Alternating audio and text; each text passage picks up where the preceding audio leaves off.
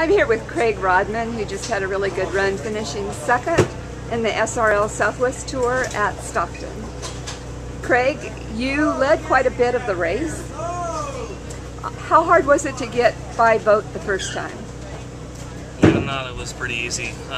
We worked on that part of the track all day, you know, to be able to have the drive off the bottom of the corner, and that's where I'd passed people at this track before, and so it worked out well. The only thing that didn't work out well for us was the lap traffic, you know, and that's just racing. Some days it's your day.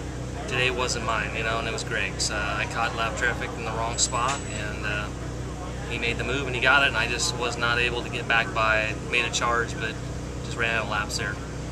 Do you think you were faster than Vogt? I was faster than him, I think. I would say everywhere but turn 2. That's where he was really strong. My car started getting loose at the end. I couldn't get the drive off the corner, off the 2, and Greg had really good drive there, but he was a lot tighter in the corners. He couldn't get in the corners as deep as I could. So, you know, it was. I guess we were kind of equal at that point. I could catch him one end, he'd pull away from me in the other. So it was kind of frustrating.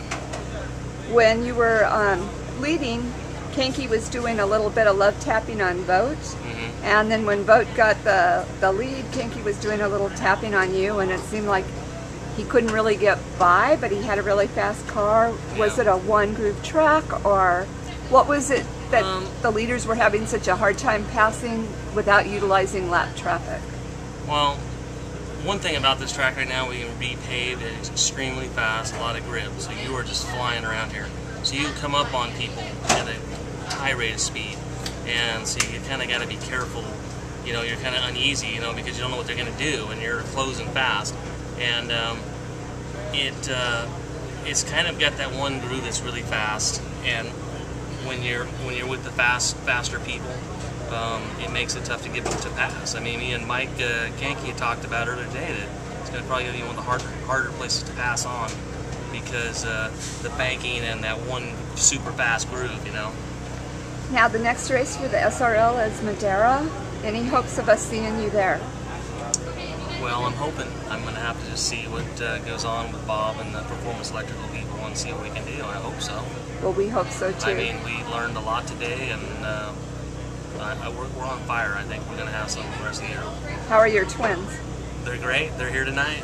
So they're 6 years old. They're great. I love them. Great. Congratulations on a fantastic run. We'll see you at Madeira. I wish, the only thing I wish is Dave Reed could have been here tonight. I missed him a lot, and he's always been with me in every race, and it's kind of weird to race without him. Thank you, Craig. Thanks.